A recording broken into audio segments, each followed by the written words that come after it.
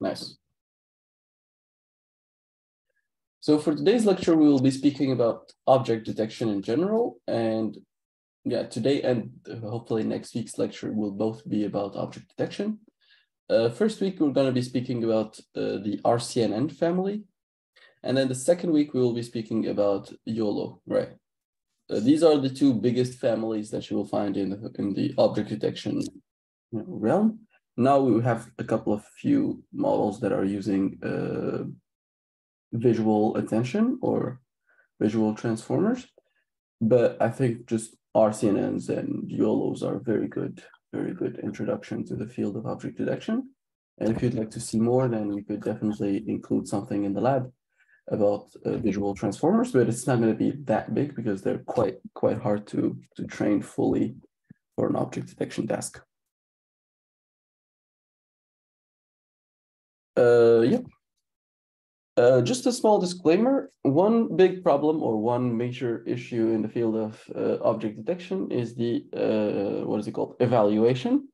And well, I did not think that we will have it in the lecture. So I will try to get it in your next week's lab, right? So how to evaluate basically an object detection model, especially well, how to understand it, right?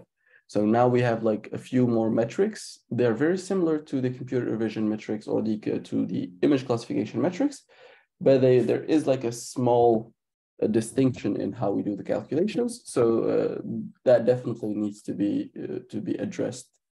So either we will do it in the next lecture or in the next lab. That's it. Let's start then the lecture, right?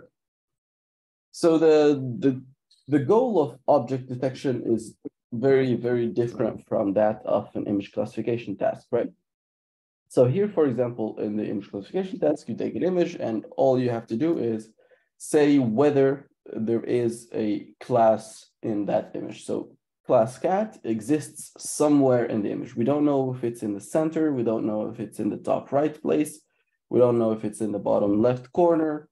It is somewhere in the image. We don't know where it is. But for the object detection task, the goal is not just to find or to tell whether there is an object in the image, but also to find its most accurate location, right? So here, for example, we see the dog is in this region. We see the cats are in this region, and we have basically two cats. This means that we have to predict both of them separately, right? So there are some models that would just look for the object cat and just put a rectangle over all the cat instances, just one rectangle for all the cat instances. That's not what we will be doing.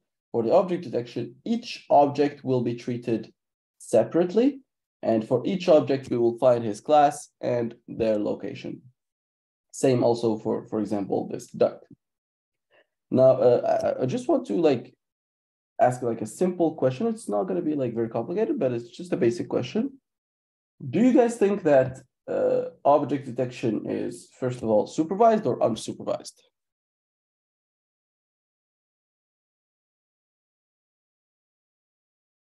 Any thoughts?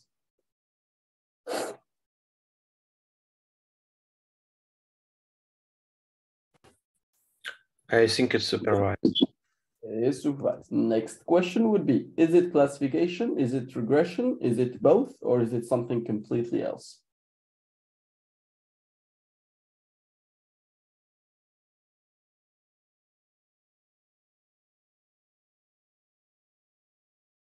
Do we have a part in here that does classification?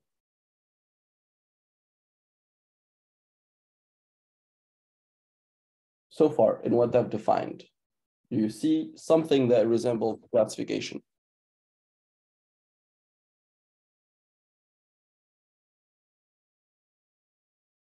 Mm-hmm.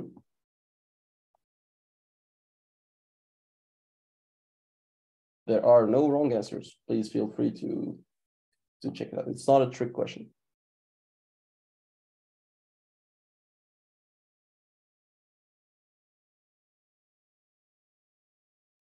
It looks like classification.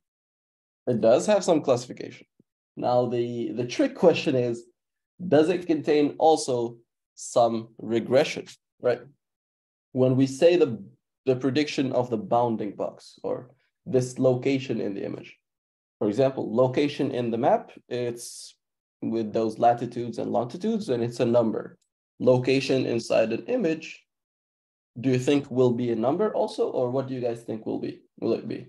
So how do you think we should be approaching this problem? You have variants when you have some byte map, something like that, where we say each pixel is classified like something unknown, or cat or dog or duck, or if we use, if I correctly remember, YOLO network, we have only 4 points of bounding box. Very nice. So as you said, there are two major techniques. You were correct with the first one. Also, we will be seeing hopefully after like 3 weeks. But what we will be seeing today is the idea of this bounding box, right? So a bounding box is just a rectangle. Anybody who has done, third grade math will know that you can define a rectangle either with 2 points, right? Just with 2 points, you can define how the rectangle's shape will be. Or you can define it with 1 point, a height, and a width. And then, of course, from there, you can just continue filling the rectangle. So from what I just said, right, either 2 points, meaning the X and Y coordinates for 2 locations, or the X and Y coordinates plus width and height. This is how do we define a rectangle. Now, these are numbers, right? And we're trying to predict these numbers. So do you think that object detection also contains a small part of regression?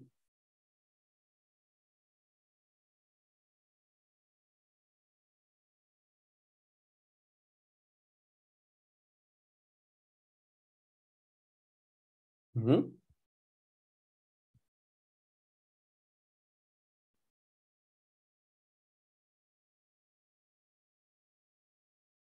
Yeah. Yes, it does. So just to summarize, the goal of the object detection technique is to first find a class for the object. So a class or a category plus a location for the class, which is, let's say, regression. So in this lecture, we will be combining both classification and regression in the same task, right? This is what object detection does. Now let's see how can we do this, or why do we need to do this first, right? So why would we need to do object detection in general? Of course, all of you already know this. So you can do applications, for example, like vehicle counting. So this could be something, for example, in your project, you just put a line on the image. This must be like hard-coded for each individual image, right? And then you put a line with just a little bit of object detection, a little bit of object tracking. You can count how many cars are going inside your city and how many cars are going outside of the city. And this information alone could help you, organize a lot of things inside your city. So this would, this would help you a little bit in organizing traffic and maybe some other things in city organization tasks. Another task would be just basic facial detection and recognition. Your phone does this. Majority of, China all live by this. So this is like something that is already very common and we see its applications. Other applications might be like parking lot monitoring. So for example, you go to the parking lot, you don't have to just search around the parking lot for hours. You can just immediately go to the free spot, and maybe someday we will be able to, through Google Maps, it tells you directly how many parking spots are available in each garage, right? So now the idea of object detection, how can we do it in the most simple way possible, right? How can we do it in the most basic technique possible? Just to confirm, did everybody in here study the concept of convolutional neural networks? So did you all take the machine learning course about convolutional neural networks for image classification?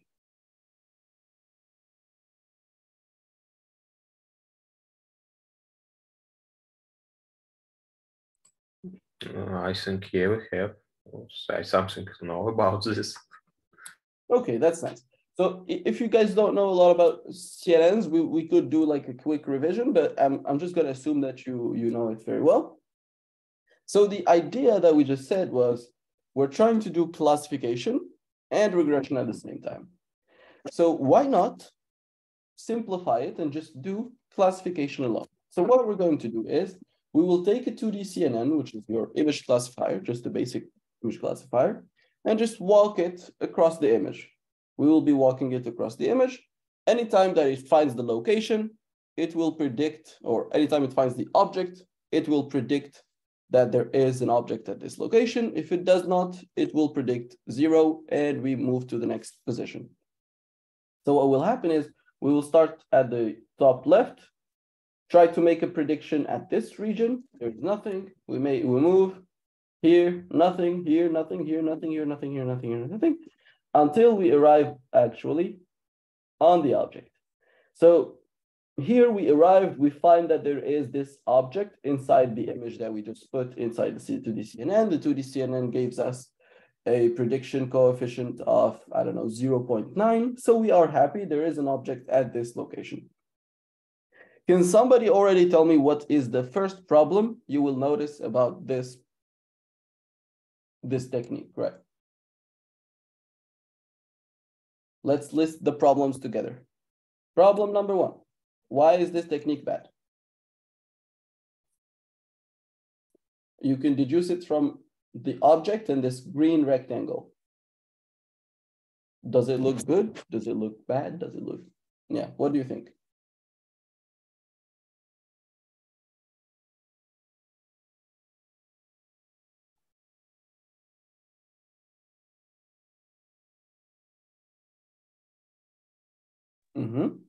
If the coordinate changes, the confidence can increase. If the coordinates change, the confidence can increase. That's true. That means basically if we put the but that means if we put if we specify that our model will be sliding across this place, and if we put it across this place, the confidence will change. And if we duplicate it and we put it in both places, then it's gonna predict that same object 100 times, right? If we put it in all the different variations, it's gonna predict the same object 100 times. And if we put it just once, randomly, it might cut the object in half, and we don't have it, right? So forced shape of the region of interest, let's call it region of interest, doesn't fit the object. Second is that it takes too long, right? It takes too long to go through an image. It's very slow to go through an image like this. Any other thoughts, maybe? I think this is good so far. These are some two major issues in this one. So it's the speed, and it doesn't give good shapes. For the speed problem, we could improve it a little bit. So what they do is they take the image, they make it as small as possible. So we make the image as small as possible. We build this pyramid of images, right? We've seen the concept of image pyramids before, right? I think we did it in when we were doing the blurring and then downscaling. I forgot which lecture, but we did see it together, right? We saw that the image pyramiding is a very interesting concept. It helps with a lot of techniques in computer vision field. And here we're also seeing it again, where we just take the image, make it as small as possible, and then do the search on the smallest version of the image. This will, instead of passing, through the big image, I don't know, 1 million times, we pass through this small image only like 100 times. We just push it through the CNN like 100 times. We find potential locations, and then what we do, we just zoom it out, zoom it back in. So let me just do some annotations. Yep. We just zoom back in here like this. And we now only search in this region that was activated in the small region, right? So we only search in this region. And we found it in this place. So now that we found it in this place, we zoom back again. And we don't need to search here. We don't need to search here. We don't need to search here. We only need to search in this region that was previously detected in a smaller place. We find it. We make the region even smaller or more, detailed. We go big, and then we go to the original image. And this will help us, reduce a little bit the amount of calculations. Because if we did it, as I said, in the big image, let's say it's going to be 1,000 by 1,000, right? 1,000 by 1,000, that's a lot of applications. But if we do it on the small image, it's going to be like 10 by 10, just 100 times, right? And then we go up, but we're only interested in this region, so we will also do it again at 10 by 10. And then we go up, we do it again 10 by 10, go up 10 by 10, and go up 10 by 10. So in total, it will be like 5 times 100 applications of the CNN versus 1,000 times 1,000. And you see that we have drastically reduced the amount of calculations we need to apply our algorithm. So that solves the first part. That solved, or this idea of the pyramid solves the first problem of the speed. How can we solve the second problem of not knowing where the object is? So as we said, when we force the shape of the rectangle, this is the rectangle that we're looking for. Only this shape is possible to be searched for. That leads to a model that doesn't know how to do its job correctly, right? So it leads to a model that doesn't work well. And this leads us to another technique. This technique is pretty simple. I'm not sure if we also seen it somewhere in the last lectures of the course, but I think we did see something similar to it. Selective search. Yeah, but I forgot. So selective search is a technique that basically allows us to solve the problem of not knowing where to search for. Selective search is just an algorithm. It's a very greedy algorithm. What it does is it looks at the image and it tries to combine the pixels together to form an object. So what happens is it looks at this image. Let's go back to the original image, right? It looks at this image. You see these pixels, they look similar. Pixels, same color, same intensities, let's say. And what it does is it will group all of these red pixels together in the same object, and it would propose it. It would tell you maybe there is an object in this location that is red. It goes to these objects, right? To these white pixels. All of these white pixels are connected to each other. Ah, yes, in connected component labeling, something like that. Yes, it's very similar to connected component labeling. So yeah, so it looks at these red pixels. They're connected together, forms them into one potential object location. Looks at these white pixels, sees that they are all very similar, very connected to each other, merges them in the same potential object. And then it looks, I have a potential red object in here and a potential white object in here.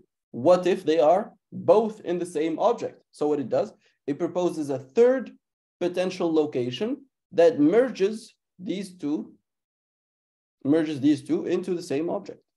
And it does this again and again and again and again, hundreds and thousands of times, until it gives you all of these proposed regions. So you see, it proposes lots and lots of regions for you based on, similarities in pixel intensities, similarities in textures, similarities in any type of similarity that you can think of. It will try to find it. So selective search is just a simple algorithm that allows you to, propose some potential object locations based on these major similarities in in pixel intensities or pixel or colors or whatever you want to call it. If you want to learn a little bit more about the selective search algorithm, let me just send you a good reference. Selective search. Okay.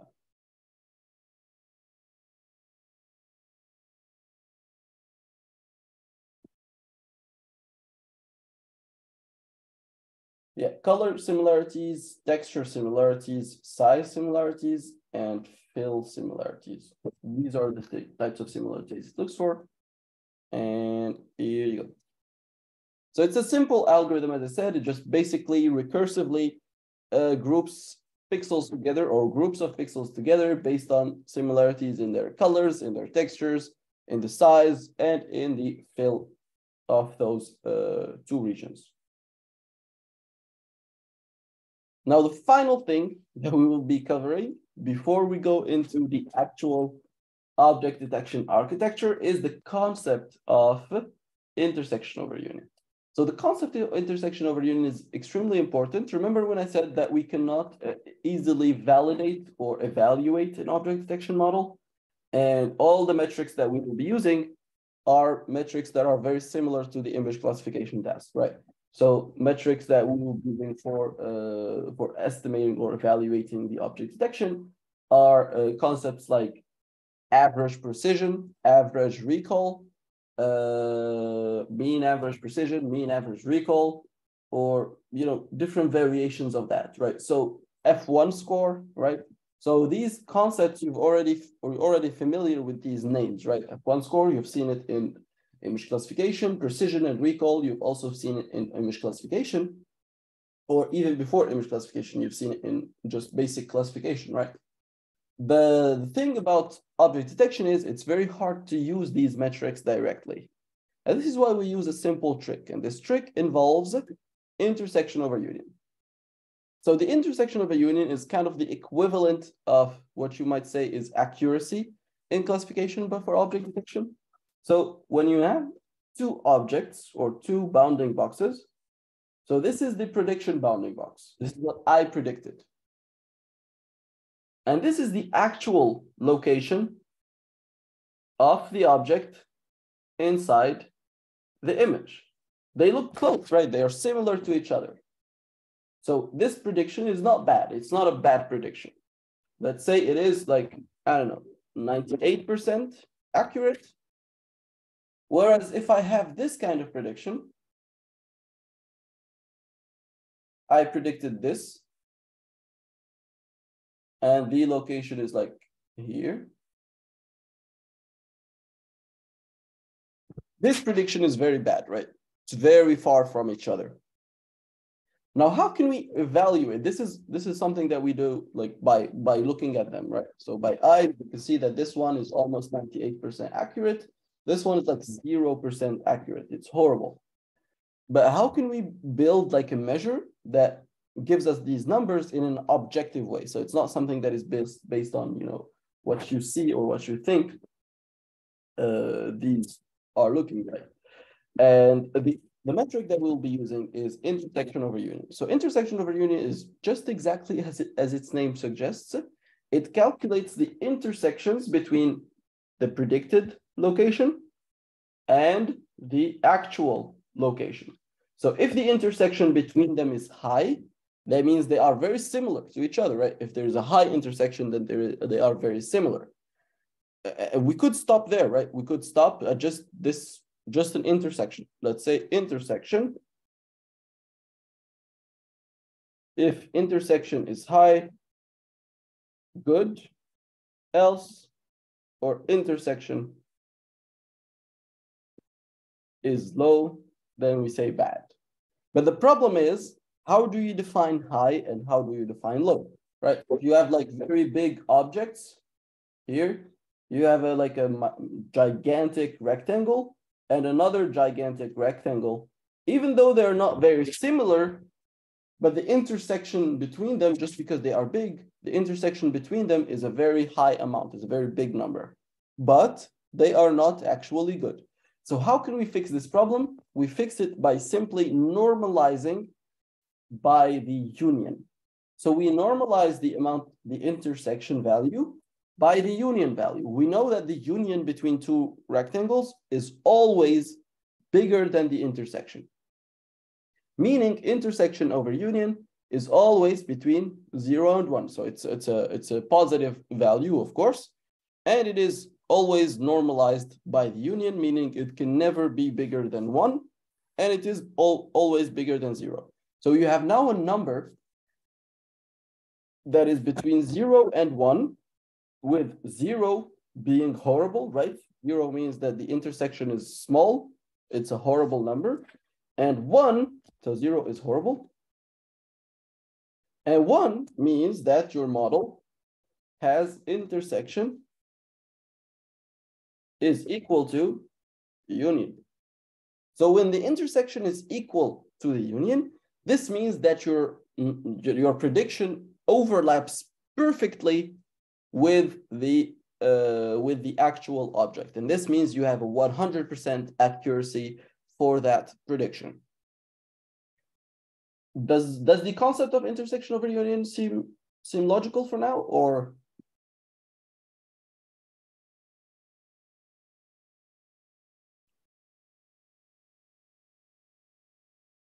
Okay, I'll take that as yes. So for the intersection over union, we will be seeing it again very soon when we speak about, as I said, mean average precision. For now, you're seeing it as just a way to validate the model, but later on, we will be seeing it as a way to convert basically the problem of object detection into a problem of image classification purely. And that would lead us to, you know, the step of just basically using, what is it called?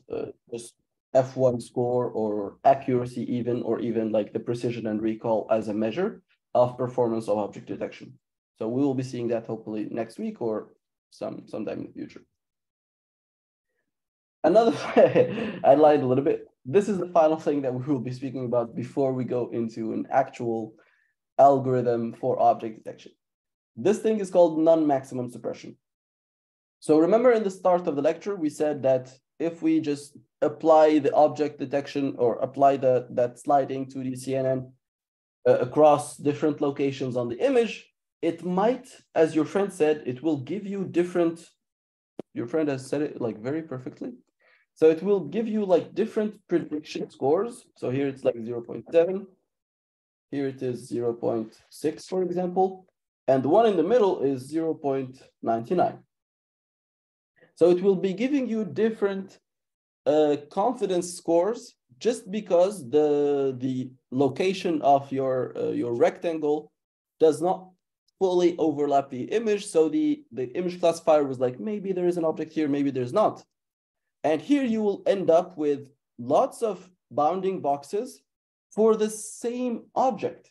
So we have this bounding box for this object, this bounding box for this object, and this bounding box for the same object. We have lots of bounding boxes. So we have 3, or let's say 3 bounding boxes for the same object. 2 of them are useless. Can somebody tell me what are the 2 that are useless? It's not a trick question. It's 0.7 and 0.6. The 0.7 maximum suppression will take the higher probability object and like remove other other objects that doesn't have a higher probability for the object itself. Perfect. You just perfectly summarized the concept of non-maximum suppression. So as the name suggests, non-maximum suppression. Anything that is not maximum, we will suppress it or we will delete it. So we will go to the maximum prediction, this 0.99. Anything that is not that maximum, we will try to suppress it. But let's say, for example, I have another object here. Let's say this is the cloud. I've predicted the cloud. And here it has 0.8, right? And it's just perfect. It's good. Just one object for it. It's a good object. We want to keep this object.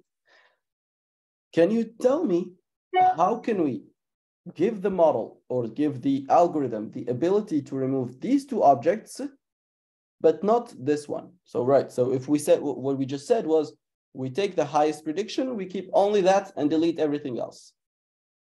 But now how can we improve this definition by saying we take only the highest prediction, but locally, right? How can we say that? Let me give you a hint. Intersection over union.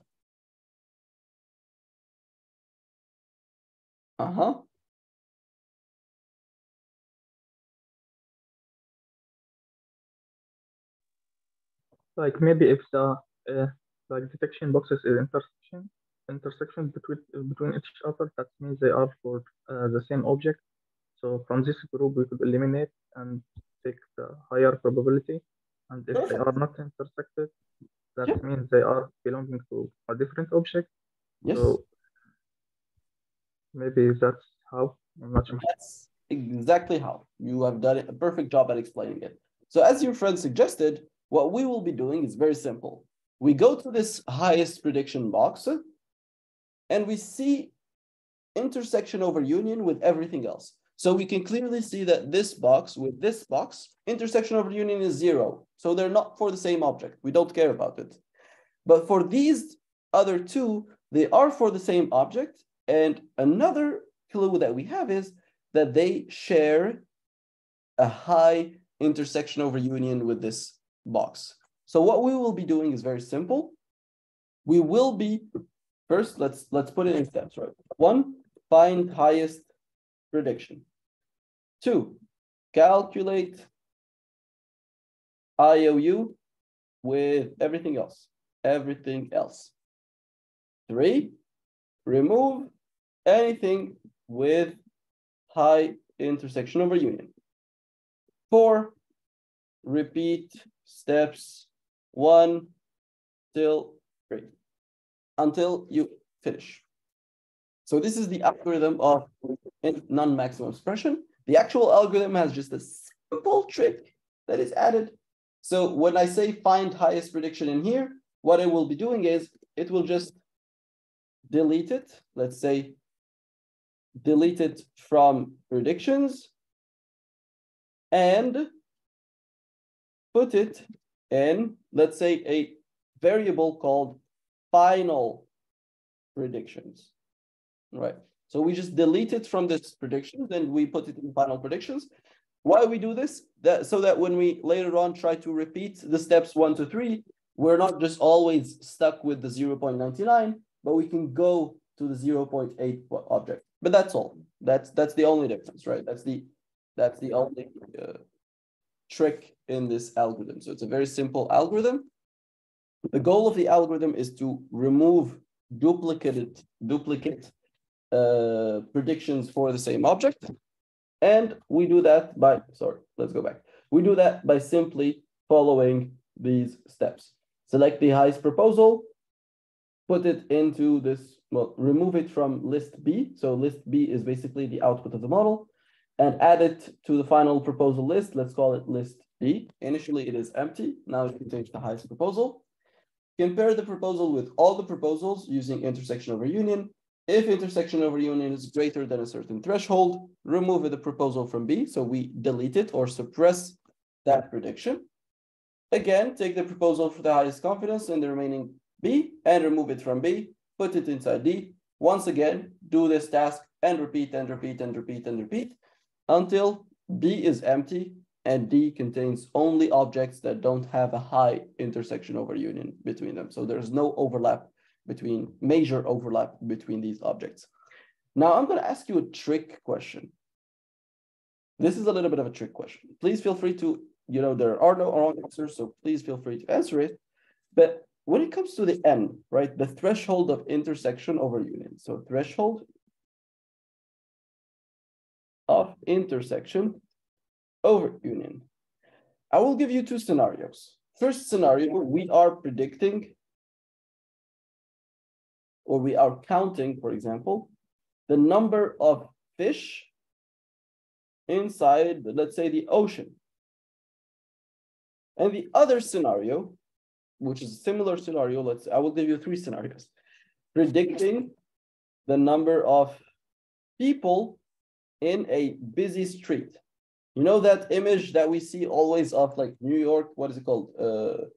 Times Square Street, where it's full of people just walking. You cannot see the ground, right? It's a lot of people. And then we have another example, which is you are looking at, I don't know, a medical image or medical scan for the heart, right? You're just looking for the heart, just one.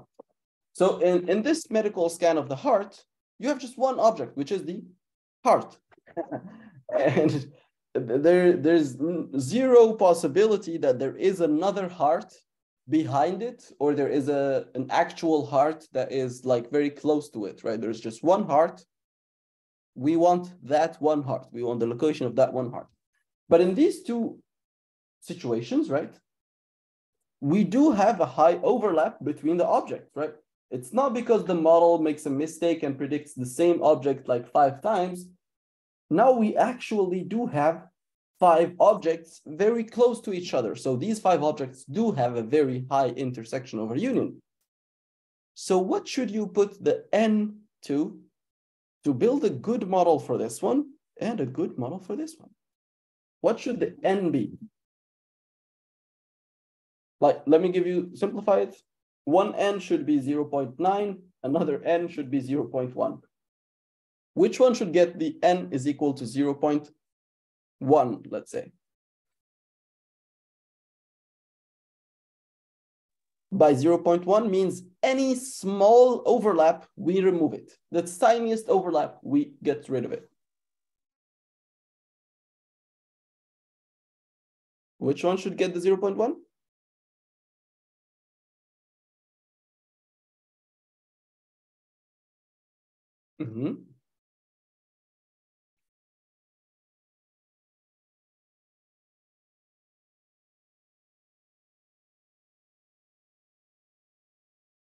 Maybe Isa, you were very active earlier. I'm not sure. I guess none should take 0.1. This one. No, none of this object of this option. No, I know it's not 0.1. Let's say it's 0.5 or 0.3. So it's a small number, right? And this one is 0.7. Yeah, but like in the case of medical scan, we need like it's a sensitive object, and we need like a very accurate result. So we should. No.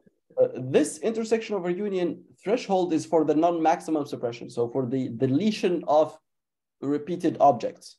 We want to delete anything that is repeated in this case, right? Anything repeated, we want to delete it. How can we do that? Okay. I'm not sure. So I'll give you this answer. So it's going to be, we're setting the N to 0.1. What does that mean, right? That means any overlap with the highest prediction will be removed. We only keep the highest prediction for the heart, because we only have one heart in that region, right? There's one heart in the image.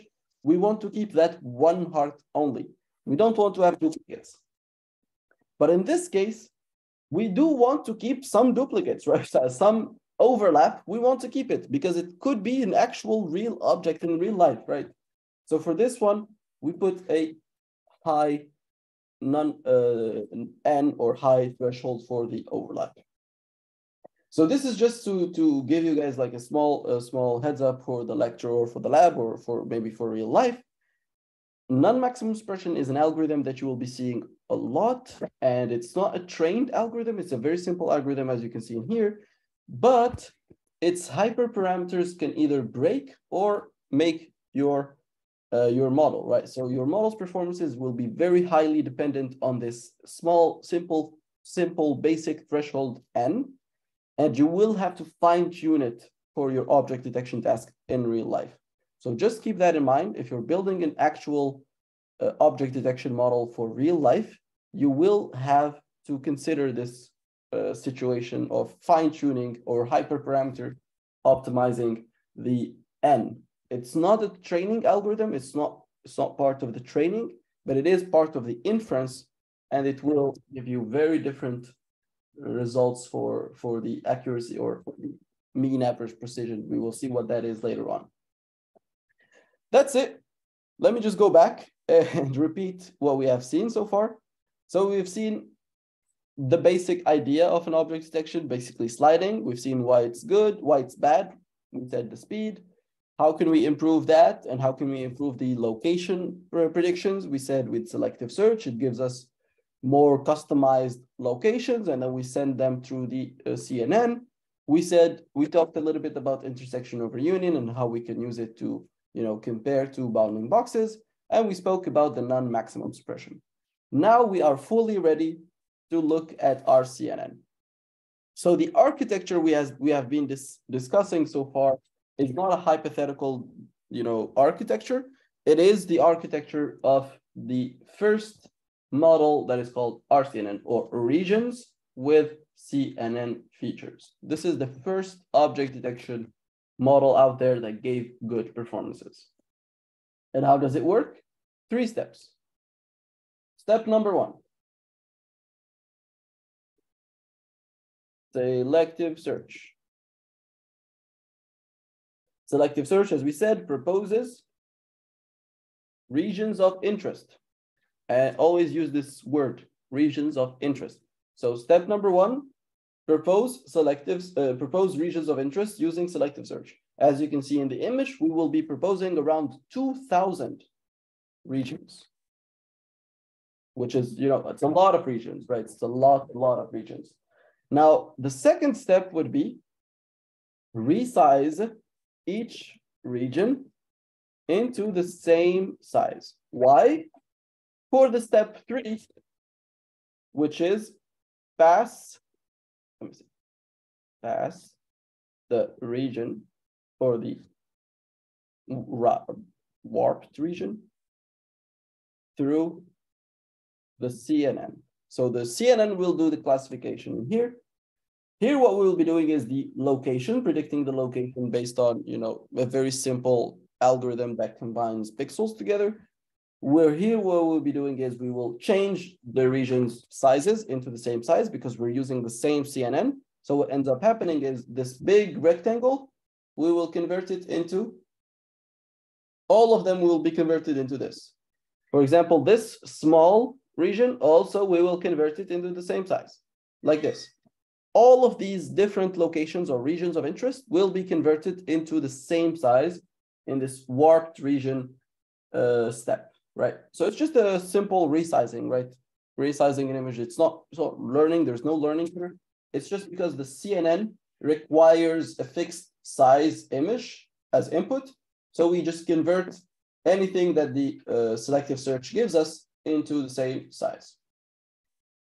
And at the end, what we will be doing is the basic classification. Is there an airplane in this region? Is there a person in this region? Is there a TV monitor, etc., etc.? So this is the RCNN architecture. It's a very simple algorithm, very basic technique. If you want to, go down a little bit in the selective search algorithm and learn a little bit more about it, as we said, it takes generate initial subsegmentations. And we generate many candidate regions from there based on, similarities of pixels, or similarities in colors, or similarities in texture. Use a greedy algorithm to recursively combine similar regions into larger ones, and use the generated regions to produce the final candidates for region proposals. So these are the candidates of the region proposals. These are what we will be sending through the CNN to potentially find an object. So this is the RCNN architecture. It's a very simple architecture, very basic architecture, and it does not give very good results, and it's a very slow architecture. Now, let me give you a trick question. So the trick question is going to be, what is the slowest part of RCNN? This question is going to be in your final quiz, and it's going to be repeated in 3 questions. It's going to be in 3 questions of the final quiz. What is the slowest part of RCNN? What is the slowest part of fast RCNN? And what is the slowest part of faster RCNN? So this question, you must always ask yourselves about it. First question, what is the slowest part of RCNN? So here, selective search, I can tell you selective search takes, let's say, 2 to 4 seconds. And it's not the slowest part. What is the slowest part? Maybe computing CNN features. Computing CNN features. Why? Right? Because one image through CNN is not that big. It's just like, let's say, 1 second, let's say. You are correct. But why? First of all, we have the 2,000 of region proposals. Nice. And for each of it, we need to compute CNN features. Exactly. So this is the most time-consuming step in the RCNN architecture, which is the 2,000 times the 1 second. And that ends up being, I don't know, 5 minutes or 4 minutes or something like that. I'm not good with math, but it's a lot. It's a very, very, very big problem. And even if we make this smaller, so let's say we are using a GPU, and it's each image goes through the CNN much faster, it's still a lot, right? It's still 2,000 image classification tasks. That's a lot. We cannot do that. So this is the major problem with RCNN. So as we said, training time is crazy. 2,000 classifications per image. Each image takes 2,000 classifications in the training time. So training time is like, I don't know, it's a lot, right? Inference time is horrible. So it's around 47 seconds, again, for the same reason, right? These 2,000 classifications per image. And selective search is not dataset specific. So selective search, as we just discussed, it's an algorithm that is quite basic. It looks, similar colors, let's group them together. That's all it says. Similar colors, I will group them together. They are overlapping, I will group them together. All of these are like techniques that the selective search algorithm will be using, and they're not very smart, right? So it's the same algorithm for all the data sets. And one thing that you have seen, hopefully, over the last few weeks of this course is that algorithms that don't have any learning tend to be very, very bad, right? So this hypothesis might work a little bit for some data sets, but will be very, very bad for other data sets, like medical image data sets, right? Where pixel intensities might be very similar because, I don't know, you're looking at the heart and then behind the heart, there's the liver or something like that. I'm not a good doctor, but I'm supposing that the pixels between, different objects in the human body will be kind of similar, right? The heart, the liver, anything else would have the similar pixel intensities. And this selective search algorithm is just going to merge everything together, and you're not going to have anything useful. So selective search is not dataset specific, and it does not have any learning, meaning it's not a good idea to use it. We will soon see how to fix this problem. But for now, as you just said, the major issue is the time. It's too slow. This is the major issue. Speed. So for now, what we have seen is basic object detection, what it is, how we can do it. We spoke a little bit about intersection over union and how to use non-maximum suppression to improve a little bit your results of your model. And we spoke about the RCNN, which is the first architecture for object detection that we'll speak about. Let's take a 5 minutes break, and then we come back later and we discuss fast RCNN and the faster RCNN architectures. And as the name suggests, right, they are faster than RCNN. Do you have any questions so far, or we take the break and come back? Maybe you could take the break. Let's take the break and see you back in, right now it's 09, right? So it's 9 a.m. Yeah, let's just see you back at 10, right? Okay. See you.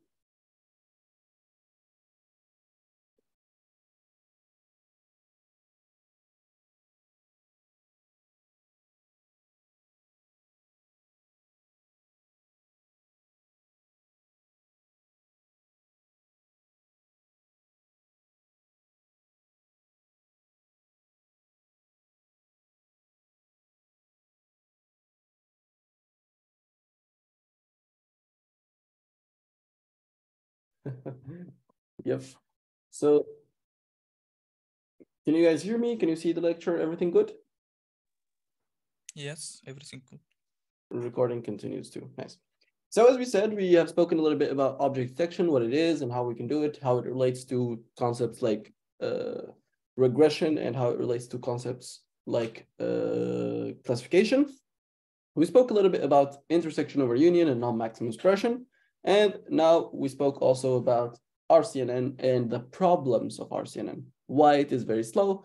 And the trick was 2000 images passing through the CNN. Fast RCNN solves exactly that problem. The solution is, instead of passing 2000 images through the CNN, you pass one image through the CNN. So let's see how we do that. So as we said, the solution is, it's very simple. Instead of 2000 images go through CNN, one image goes through CNN. So it sounds like a simple idea, but it's definitely not easy to do, right? Because well, we have like 2000 images. How can we convert those into one single image? And the idea or the trick is here. What you will be doing is, let's put it in multiple steps. First step, pass the image, all the image through the CNN.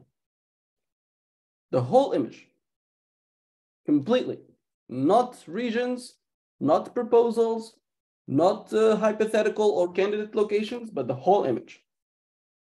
Step number 2, apply selective search on the input image, right?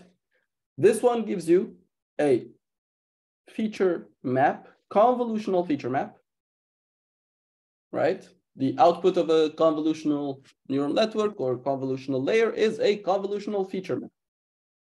I hope that's an easy term. Convolutional feature map is just basically the output, right? It's just the output of the CNN.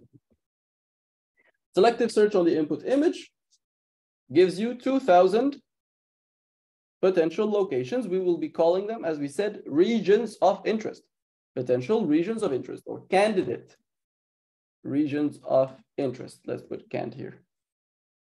Candidate regions of interest. Previously, what we were doing is we pass each one of these candidates through the CNN, but now we're doing something different.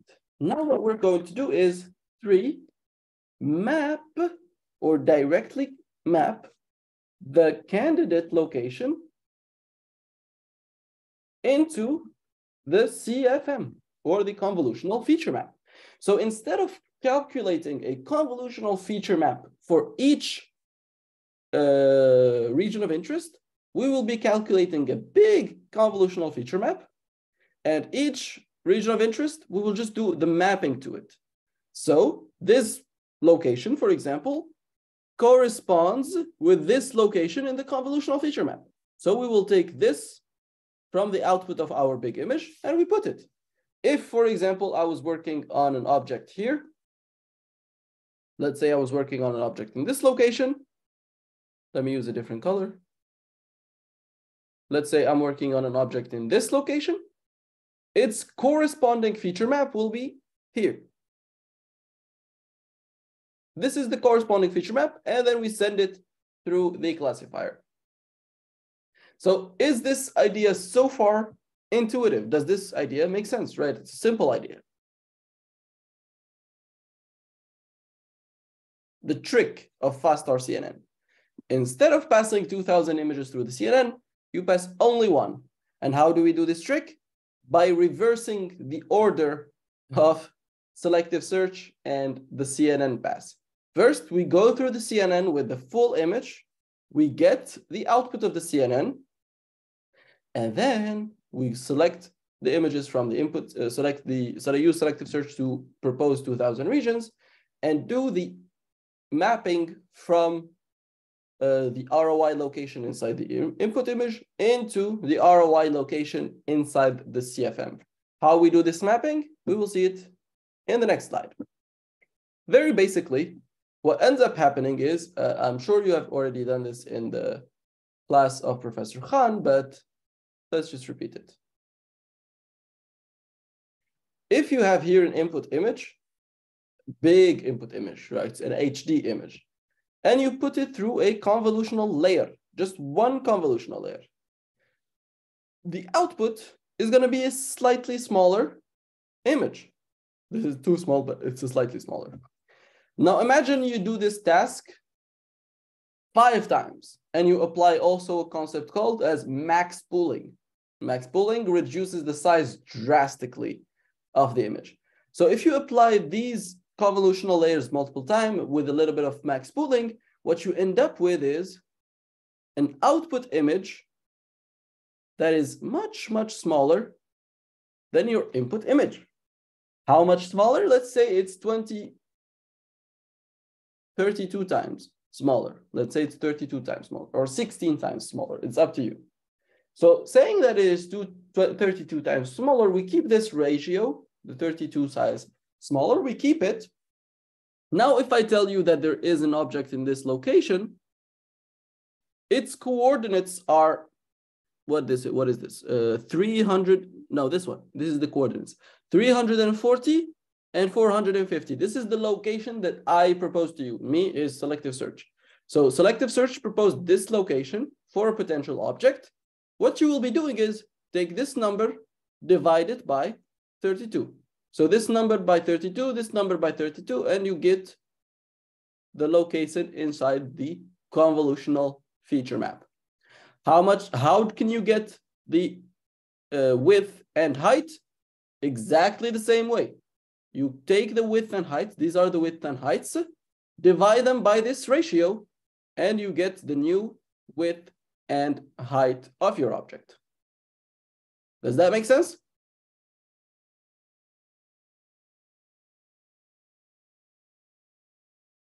I'll take that as a yes, right? So going back to this architecture of FastRCNN, as we said, we will take the whole image, pass it through the CNN once, get a convolutional feature map, and then for each region of interest proposal, we will do the mapping. The mapping is a very simple technique. It's just a simple division. You have like big image, you divide it by the ratio of the small image. So you divide, for example, whatever number that selective search gives you, divide it by 32 or by 16 or whatever ratio you have, and that would lead, or what that would give you, a calculation of the location or potential location of your region of interest inside the convolutional feature map. I am sure the rest is already done by Professor Khan. So what you get is when you have a convolutional feature map, send it directly through the fully connected layers, and you can now do the classification, right? So any typical CNN is built or based on 3 types of layers. First 2, in the encoder, we have something called as convolutional layers plus max pooling. This is the encoder. This is the CNN layer, the CNN part of CNN. This is the convolutional part of the CNN. The final part will be just basic multi-layer perceptrons. Other people say it fully connected layers. You can call it however you want. You can call it the linear layers. Other people call it fully connected. As I said, it's up to you. You can call it however you want, but multi-layer perceptron, anything you want to call it. But this is the layers that are responsible for the classification. These are the layers that are responsible for the classification. So what ends up happening is you take the output of this, send it through the fully connected layers, and you do the classification. One thing is missing here. And that one thing, in order to see it, we must go back first to the RCNN. So remember in RCNN, we said it gives you different regions. Selective search gives you different sizes. And what we do is we just convert the size into everything. We convert it into the same size, put it through the CNN, etc., etc. So this is what RCNN does. Here in this location, we don't have this concept. We can't find a place where we can do the resizing, right? So here, since we apply, well, since we basically send the whole image through the CNN, we cannot do resizing before CNN. So the resizing is not going to happen before the CNN. What are the other options? It's not going to happen during the CNN. So it's not happening before or during. What is the only other option that remains for resizing the size? After the CNN. So after the CNN, we apply resizing. Very nice. And we're not going to be calling it resizing. We're going to be a little bit fancy, and we give it like another name that is called region of interest pooling. Remember the concept of max pooling? I hope so.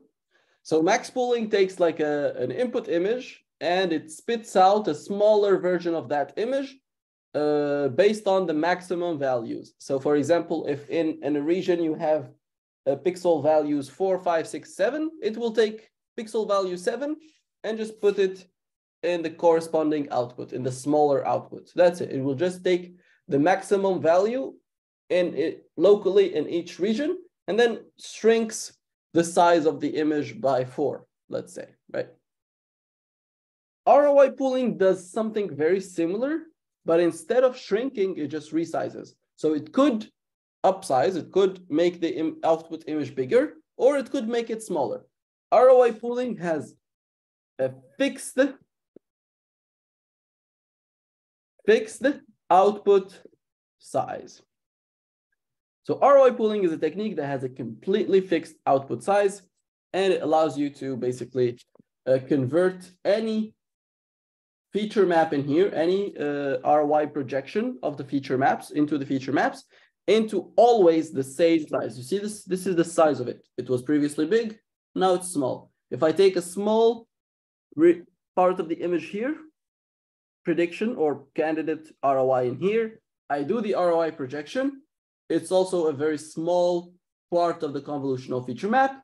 ROI pooling will make it bigger. It will make those pixels even bigger than they are in real life, just because, you know, the fully connected layers always expect a fixed size input. So these are the problem. The fully connected layers are the problem that we're facing here. So this is it. This is basically all that you need to know about fast RCNN. I'm not sure if we should go into more depth about ROI pooling, but let's finish the lecture first. And if we still have some time, we will spend a lot more time explaining what ROI pooling does. And we will just do a simple handwritten example, and you will immediately understand it very well. So it's a very simple concept, right? So as we said, first you take ROI proposals, you do the ROI projection into the feature map. It's a simple division. There's no calculation happening here.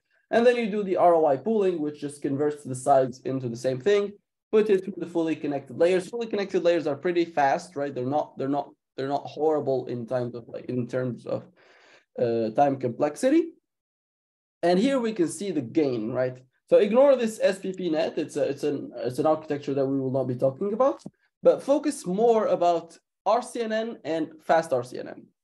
So the training time for RCNN was 84 hours, whereas the training time for fast RCNN is 8.75.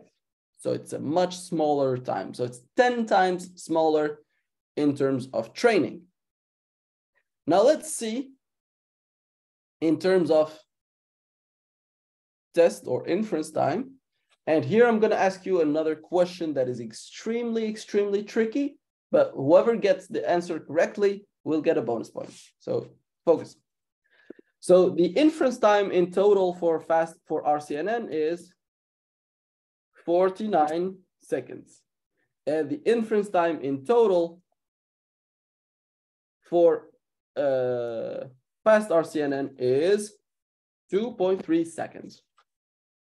We see in here that the big problem here was, the blue one is including region proposals, meaning including selective search, whereas the red is excluding selective search. And we can see in RCNN, the problem was clearly this part, the big red part. The red part was taking too much time. Whereas this fixed time, which is the time for region proposals or the time for selective search, was just 2 seconds. We didn't care about it. No need to simplify that further. But when it comes to fast RCNN, can you tell me what is the part that takes the too much time?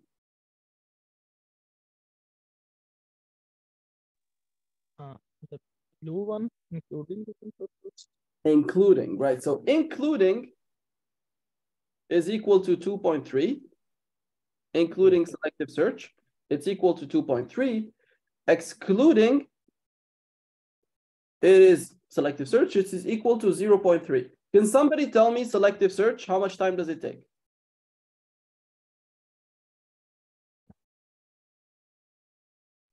2 seconds. 2 seconds. Previously, 2 seconds in 49 was not a problem, right? It was slow, but it was not the problem of RCNN. RCNN had much bigger issues than selective search. But now fast RCNN does not have much bigger issues than selective search. So what is the slowest part of fast RCNN?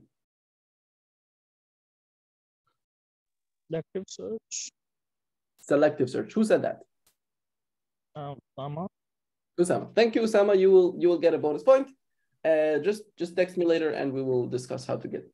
So now the problem of fast RCNN is selective search. We have to solve it, right? Any more improvements on the red side will be useless if our blue side contains this fixed 2 second threshold that we're always adding into our inference, right? And that leads us to faster RCNN. So before I go to faster RCNN, just a small recap. We have RCNN, problem, RCNN, its problem is 2000 images go through CNN. Fast RCNN has one problem, which is selective search, too slow. This is the reasons why they are too slow. Each one of them has a reason. This was the reason. We fixed it in fast RCNN. Selective search has the problem in fast RCNN. So faster RCNN solves exactly selective search issue. Now the solving is gonna be a little bit tricky. So it will require a little bit of, thinking, but it's gonna be also a very logical solution. Just so that I know, how much time do we still have?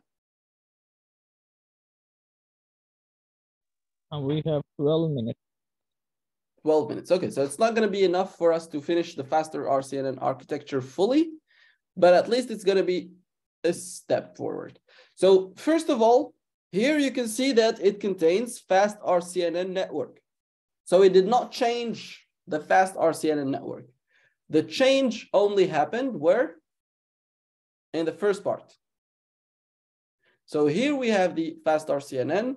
Easy. We know fast RCNN. We have seen it, understand its architecture. Here we have the region proposal step. Previously, region proposal step was in fast RCNN. Previously, it was selective search. Now it is called region proposal network. Right, a region proposal network. So it's a neural network that does exactly what the name does, what the name suggests. It does. It proposes regions for the next fast RCNN architecture. How does it do that? Remember our idea, like in the start of the course, that basic, very stupid idea of passing a CNN through the image, right? Sliding the CNN through the image. This was the most basic, direct, stupid idea for object detection, right? What if I tell you it's not that bad, actually? It's actually quite nice if we do a simple trick. And this trick is very similar to what we did with FastRCNN also. So remember with FastRCNN, what we did is we take the image, pass it once through the CNN, and we get a much smaller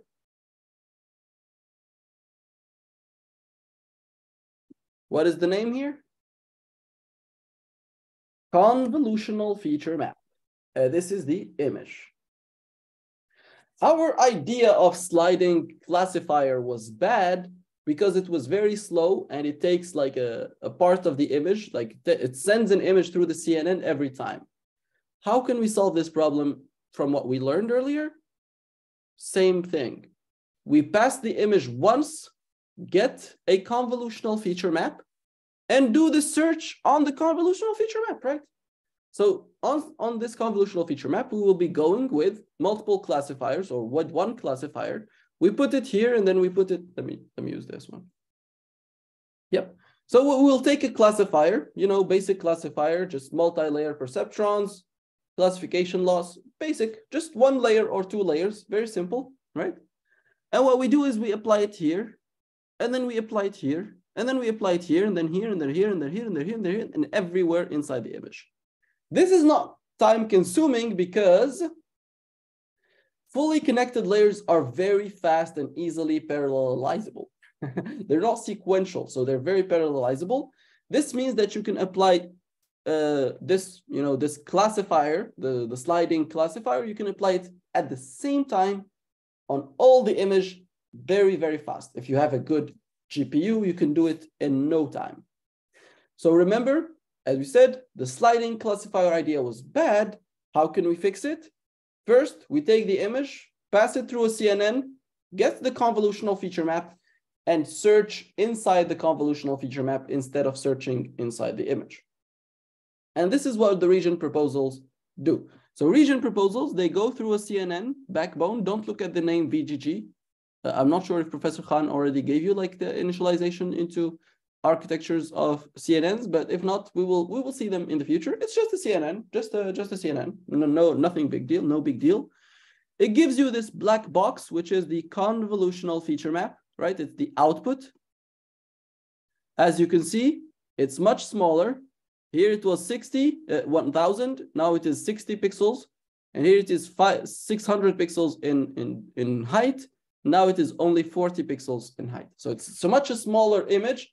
Now you can easily slide through it with a classifier. You will notice it has a lot more channels. So can somebody tell me how many channels in this input image do we have? 1 channel. 3. 3 channels.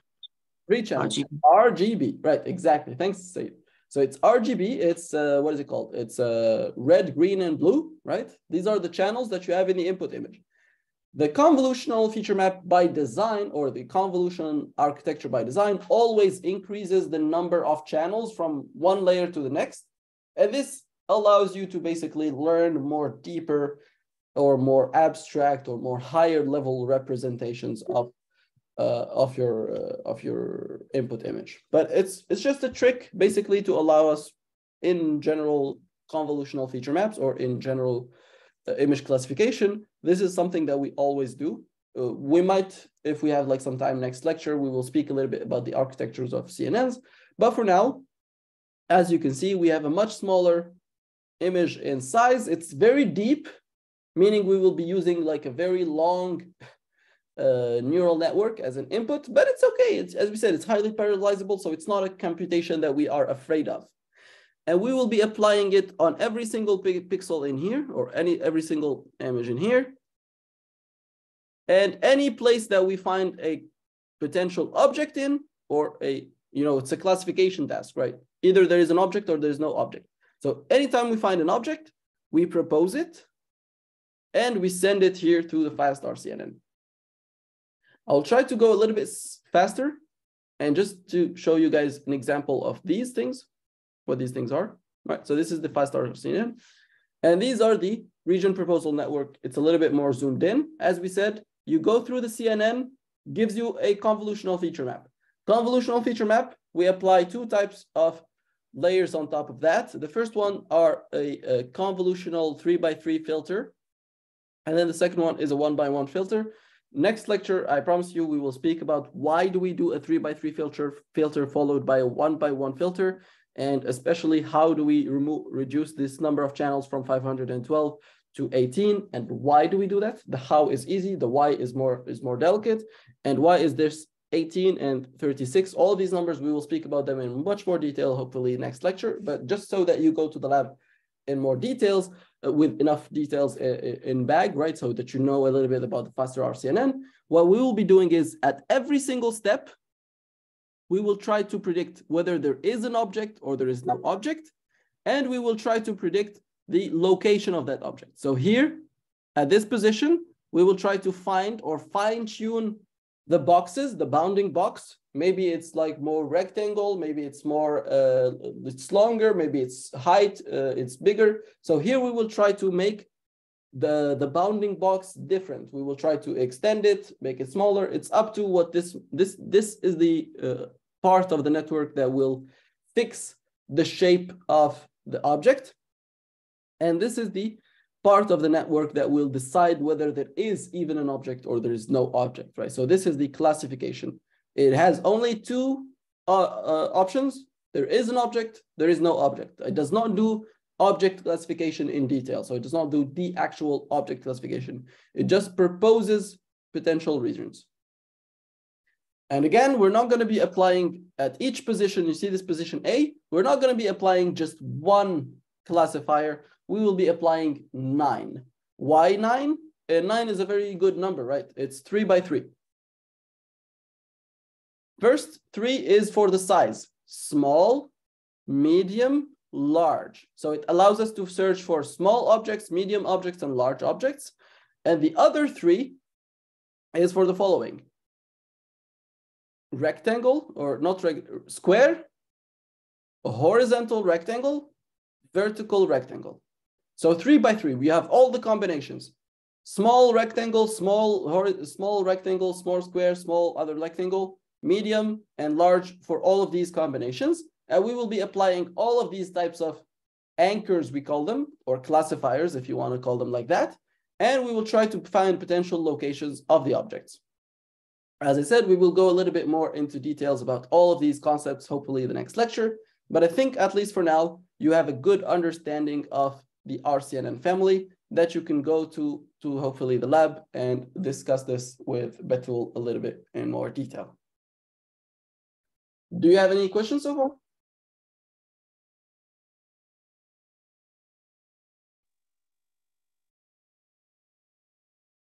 All good. So I hope you guys have like a beautiful day, and hopefully next week we will discuss again a little bit about faster RCNN, and we will be speaking about YOLO. It's going to be very easy now that you know faster RCNN. So understanding the new versions of YOLO, be it YOLO v3, YOLO v4, up till YOLO v8, is going to be an easy task for you to do. So thanks a lot for attending, and see you next week. Thank you. Thank you. Bye-bye. Bye.